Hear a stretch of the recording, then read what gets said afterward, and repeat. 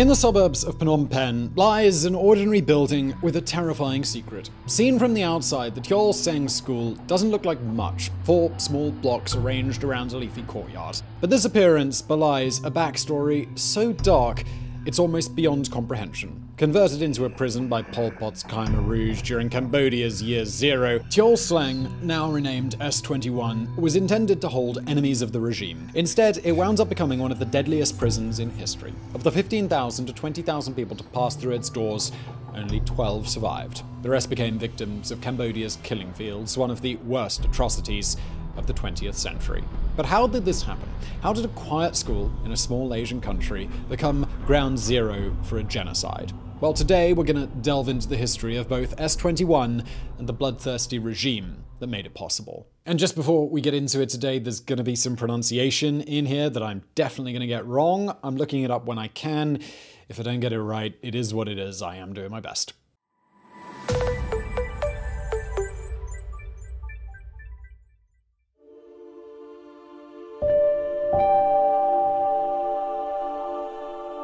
It was January the 8th, 1979, when Ho Van Tay's life changed forever. The day before, the Vietnamese army had marched on the Cambodian capital to find it almost utterly deserted. A combat photographer, Ho had been one of the first civilians to witness the eerie silence of Phnom Penh, its streets still filled with rusted cars abandoned 4 years earlier. Now, as he crept through the dead city that cool January day, Ho could have no idea that he was about to achieve another terrifying first. Out in the suburbs of Phnom Penh, the photographer noticed an unpleasant smell.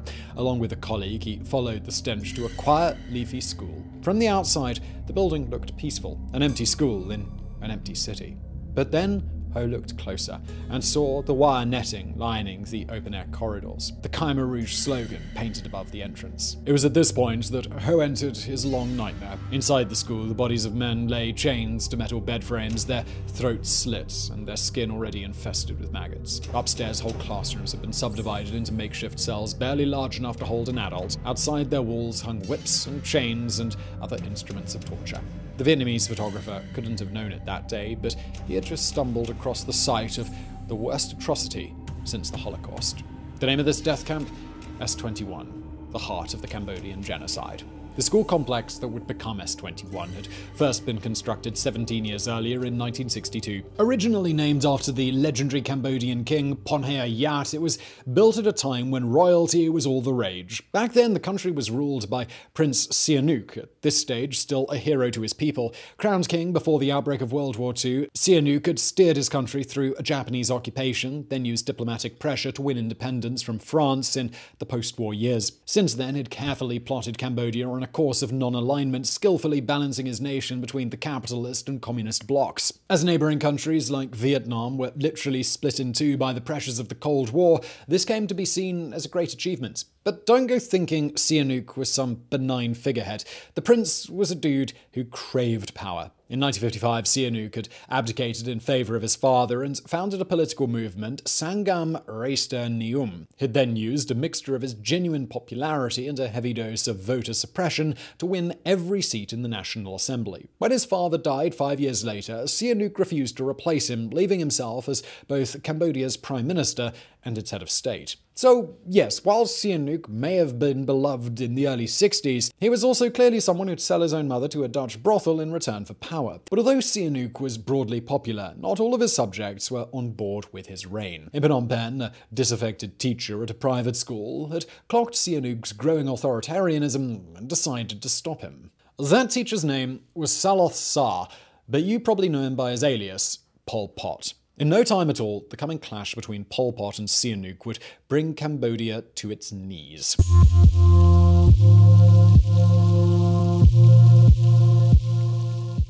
One of the great ironies of communism is that so many of its leaders came from the same privileged backgrounds that they rallied against. Pol Pot's family had been relatively prosperous landowners, allowing the boy to travel to France for his education. There, Pol Pot had fallen in with the French Communist Party and returned to Cambodia determined to ignite a peasant revolution. Unfortunately, Cambodia's presence were all pretty much like, we're cool, bro, and Pol Pot had instead taken a job teaching French at a private school in the capital. Even when he founded the local Communist Party in 1960, it just attracted a handful of members. In a saner world, that would have been Pol Pot's biography, a middle-class teacher secretly daydreaming of revolution. But sadly, this wasn't a sane world. It was a world drenched in Cold War paranoia. And that paranoia was about to turn this wannabe revolutionary into the real deal. In 1963, Prince Sihanouk became concerned about communism in Cambodia. Although the movement was basically just Pol Pot and his mates farting around Phnom Penh, a crackdown was ordered and the communists fled into the jungle. There, in the forests on the Vietnamese border, they began their slow transformation into real revolutionaries. Over the next 2 years, Pol Pot formed his political philosophy. He came to respect the local hill tribes who had no use for money or Buddhism and were completely self-sufficient. Such self-sufficiency would become a pillar of Cambodian communism and the reason that it was so destructive. Come 1965, Pol Pot was ready to act. That year, the US escalated its war in North Vietnam. Frightened, the Viet Cong would respond by entering Cambodia. Prince Sihanouk signed a secret agreement letting Hanoi build bases on his side of the border. Sadly for Sihanouk, the agreement didn't stay secret for very long. In Cambodia, Vietnam had classically been seen as the enemy, sort of like how Poland feels about Russia. So when word got out that the prince was collaborating with the bad guys, people were pissed. In 1967, a revolt exploded in Bat Dam Bang province, manipulated by Pol Pot's Khmer Rouge. Terrified of being overthrown, Sihanouk responded by going full authoritarian. His police began abducting people off the streets, torturing them and murdering them. Prominent dissidents were assassinated, entire villages were burned to the ground. It was meant to cow the population. Instead, it became Pol Pot's greatest recruiting tool. Over the next 3 years, clashes between Sihanouk's army and the Khmer Rouge increased as the communists gained ground. But then 1970 rolled around and brought a deeply ironic twist. That March, Prince Sihanouk visited the USSR to try and drum up support for his regime, having already made overtures to China. While he was away, General Lon Nol deposed him in a coup, establishing a pro-West military dictatorship. So Sihanouk decided to retake his throne in the maddest way possible. Turning to Beijing, Sihanouk was all like, hey, you know that Pol Pot guy you're financing to overthrow me and establish a communist state? Turns out I'm super into the idea. Where do I sign up? And just like that, Prince Sihanouk was no longer fighting the Khmer Rouge, but he was fighting with them. He even went on radio telling his subjects to join Pol Pot's army and overthrow General Lon Nol. This was the start of the Cambodian Civil War. When it finally ended, it would usher in an era of unparalleled bloodshed.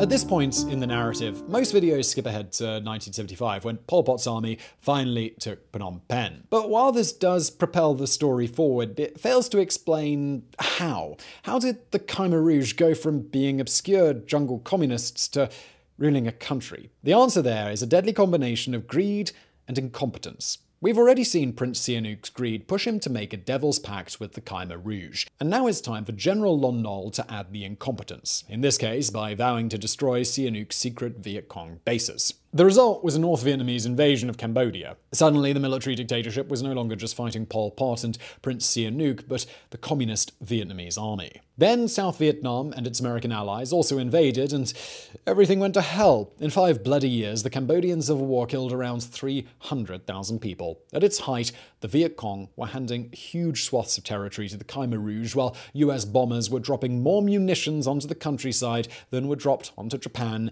during the whole of World War II. Although both North Vietnam and the US pulled back when they realized their actions were only adding to the carnage, by then it was too late. Come 1975, the half-decade of constant brutality had driven nearly all the population either into the arms of the Khmer Rouge or into Phnom Penh's refugee camps. As Lon Nol's regime crumbled around him, communist troops surrounded the capital for a final assault.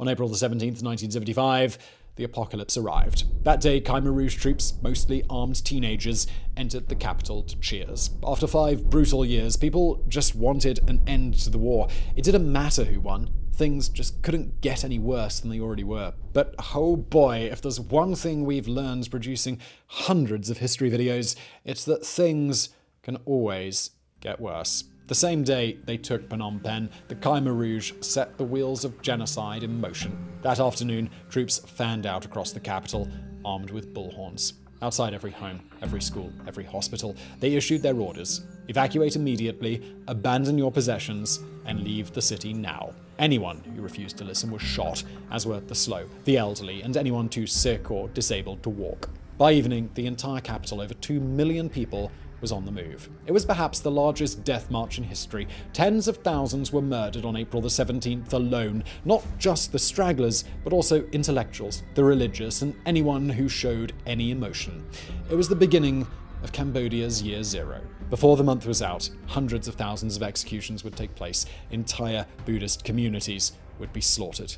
The extended families of the rich would be exterminated. The survivors would find themselves separated from their loved ones and sent to toil in the countryside on starvation rations. Inside Phnom Penh itself, the population dropped to a mere 50,000, all Khmer Rouge loyalists. At some point, these loyalists stumbled across the abandoned Ponhea Yat High School, renamed Teol Sleng following General Lon Nol's coup. The site must have made an impression, because shortly after, the Khmer Rouge converted it into a prison. Known as S21, it would soon become one of the deadliest prisons on Earth.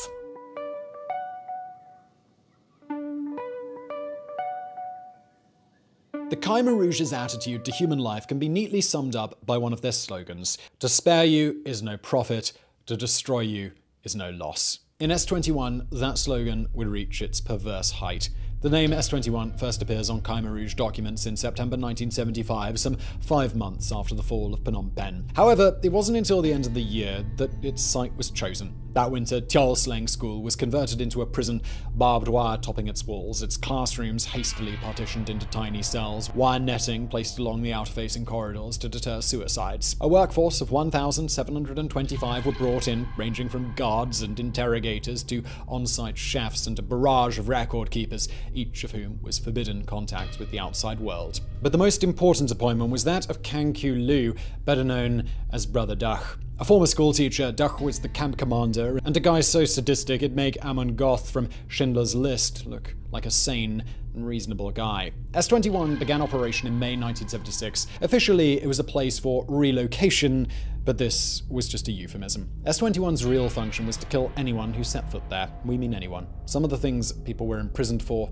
were unbelievable. There was an inmate from a work camp who neglected to water the plants, or the Khmer Rouge soldier who was accused of planning to fall asleep while on duty. There was even a former S21 guard whose crime was, we kid you not, beating a prisoner to death without permission. But then, that was the Khmer Rouge. One of their slogans went, "It is better to arrest 10 people by mistake than to let one guilty person go free." Those arrested included their own members. 500 high-ranking Khmer Rouge were tortured to death inside S21, victims of Pol Pot's paranoia. Tempting as it is to see this as evidence of karma, no one deserved what happened in S21. Prisoners would arrive at the school blindfolded in groups. They would then be photographed and taken to the guards for their first interrogation. Speaking of the guards, all of S21's guards and interrogators were teenagers from peasant backgrounds, often as young as 15. That meant they had no problems being as violent as possible. The first interrogation was often benign compared to what came later. Prisoners were forced to strip naked and give their entire life story from birth until their moment of arrest. This done, they were either taken to a tiny cell and chained to the floor, or taken to a larger room and shackled to a group of other prisoners. Wherever they ended up, it was a nightmare. Any action a prisoner undertook required permission. This included sitting up, using the toilet, or just shifting their weight a little. Anyone who failed to get permission would be beaten, and anyone who cried out while being beaten would be beaten some more. The cells were filled with mosquitoes, and severe overcrowding meant disease was rife. But while there was an average population of 1,500 prisoners on site at any time, you rarely saw the same faces. The life expectancy of S21's inmates was anywhere from a few weeks to only a few days. When those few weeks were finally up, well, we're about to find out.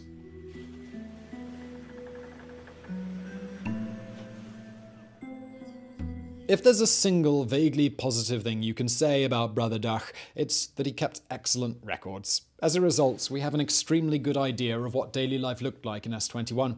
At 4:30 a.m. sharp, prisoners were woken up and made to strip for inspection. That done, they were led from their cells and the daily rounds of interrogation would begin. Now, interrogation is a misleading word. It makes it sound like the guards were looking for evidence of guilt. But under the Khmer Rouge, simply being a prisoner was proof of being guilty. In fact, the Cambodian term for prisoner, Nhiek Thos, translates as guilty person. Yet it wasn't enough for the guards to just kill you. They needed you to confess to a crime first. And these confessions were extracted in the most horrific ways. Prisoners were subjected to mock drownings, to electric shocks, to having their hands tied behind their backs and being suspended from the ceiling until their limbs broke. People were beaten with clubs and whipped with cables. Salt water was poured into open wounds. The craziest part is that the guards didn't know what they were looking for. The prisoners would confess to the wildest things to stop the pain, only for Brother Duch to read the report, declare it phony, and authorize yet more torture to get a real confession. When Duch finally had the arbitrary confession he wanted, he'd send his report to Central Committee, who'd compile that day's must-smash list. Smashing someone was Khmer Rouge speak for killing them. Their list compiled, the committee would send it back to Duch, who'd sign off on it. What happened next depended entirely on who you were. Former Khmer Rouge officials who wound up on Brother Duch's list would be killed then and there in S21, their bodies buried in the courtyard. Any Westerners, and a handful of Brits, Americans, Australians, and Canadians did pass through the prison, were killed and their bodies were burnt to prevent identification. Any Vietnamese, meanwhile, were made to dress up in Viet Cong uniforms, photographed as spies, and then murdered. But for the vast majority of prisoners, a place on the must-smash list meant a seat in one of the trucks that arrived at around 9 p.m. Each night, anywhere between several dozen and 300 prisoners were loaded onto these trucks and driven 14 kilometers outside of Phnom Penh to a place called Chong Ek. The prisoners were told they were being transferred, but if you had known Chong Ek's other name, you'd know that this was a cruel lie. Chong Ek is better known as the biggest of the killing fields. After the trucks arrived, the prisoners would be herded into a small building where their names were checked against another copy of the day's list. Once everyone had been accounted for, they were taken out in small groups to pre-dug pits. There, they would be told to kneel, and their hands tied behind their backs. Finally, a guard would kill them with 1 or 2 blows to the back of the neck, usually with an iron axle. In the Khmer Rouge's twisted worldview, bullets were too expensive to waste killing dissidents. The blow delivered, the victims were buried in the pit, rare survivors suffocated. And yet, this awful fate wasn't the worst way to die at S21. The records show that several prisoners were harvested for their blood, their bodies drained dry so transfusions could be given to Khmer Rouge soldiers. At least one teenage girl was even used as a medical experiment, cut open alive without anesthetic to help train the regime's surgeons. In short, S21 was hell on earth, a place so brutal that it could rival Nazi Germany. Luckily, the regime behind it, though, they were on the edge of collapse.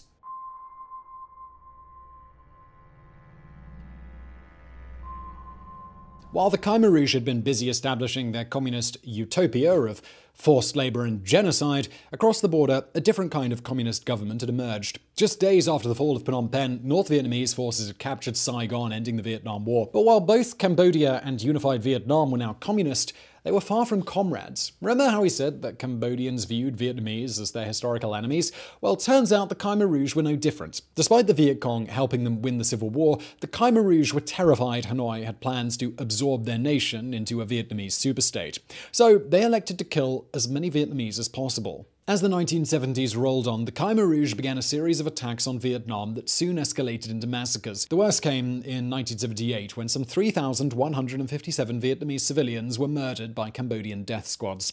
At first, Hanoi tried to negotiate. They were both communist, after all. Surely they could come to some sort of agreement. But the Khmer Rouge just kept on attacking, until Hanoi declared, well, to hell with this. On December the 25th, 1978, the full might of the Vietnamese army came crashing across the border. Although still backed by China, the Khmer Rouge simply weren't capable of fighting back. Their army collapsed. By January the 6th, the Vietnamese were closing in on Phnom Penh. When Brother Duch got the news, he calmly ordered all remaining prisoners at S21 be massacred. Then he fled the city, possibly the last Khmer Rouge official to leave the capital. The next day, the Vietnamese army took Phnom Penh. One day after that, a photojournalist named Ho Van Tay followed a sickly smell through the dead city suburbs and stumbled across the horror show that was S21.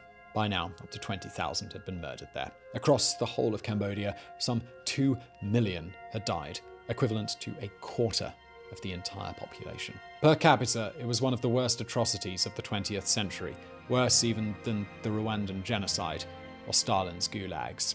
Yet its architect would never face justice. As the Vietnamese rolled in, Pol Pot fled into the jungle. There he remained part of the Khmer Rouge until he was deposed in 1997 and placed under house arrest. He died of natural causes in 1998, unrepentant to the last. Prince Sihanouk, too, lived out the rest of his days in comfort. Despite being the guy who helped Pol Pot take power, Sihanouk was re-crowned King of Cambodia after the Vietnamese occupation ended, only abdicating his throne in 2004. He died in Beijing in 2012 at the ripe old age of 89, convinced to the last that his poisonous lust for power had no connection to the Khmer Rouge's rise. Thankfully, though, this kind of peaceful ending eluded Brother Duch. After going into hiding, this sadistic camp commander converted to Christianity and became a preacher. When he was arrested at the end of the 90s, he declared that his religion made him repentant and he would confess to all his crimes. In 2007, he stood before Cambodia's genocide court, the extraordinary chambers in the courts of Cambodia, and entered a guilty plea. He was convicted in 2010 of crimes against humanity and sentenced to life in prison. But what of S21 itself? 1 year after the Vietnamese victory, the prison's trove of documents were put on display and it was reopened as a museum. It still stands in Phnom Penh today, almost untouched since the day that Ho Van Tay stepped across its threshold and into a nightmare. Thanks to Brother Duch's confessions, we now have a close to complete understanding of the horrors that went on inside its walls. It was here, in this former school, that the worst crime since the Holocaust was perpetrated, that one of the worst genocides in recorded history took place. Even Auschwitz, although it killed far more people overall, had a higher survival rate at around 10 to 15%, compared to a mere 0.06% for S21. Given such awful numbers, it's tempting to think of S21 as a one-off, a freak of history only made possible by one sadistic man. But that would be to take the wrong lesson away from this story. Across the world, even now, genocides are underway that could be as bad as Cambodia's. In Syria and in Iraq, the last remnants of ISIS continue to murder Yazidis. In Central African Republic, Christian and Muslim militias slaughter their neighbors. In North Korea's gulags, untold numbers die in silence. And that's just the tip of the iceberg, a slice of the many atrocities humans commit against one another daily. The tale of S21, then, isn't something confined to history, a story that we can easily dismiss. It's a warning about what happens when you divide a population, when leaders care only about power, when we see our enemies not as people, but as slogans. Sure, we can pretend that S21 could only ever happen in Cambodia or only under communism. It's comforting to think of it that way. Simple.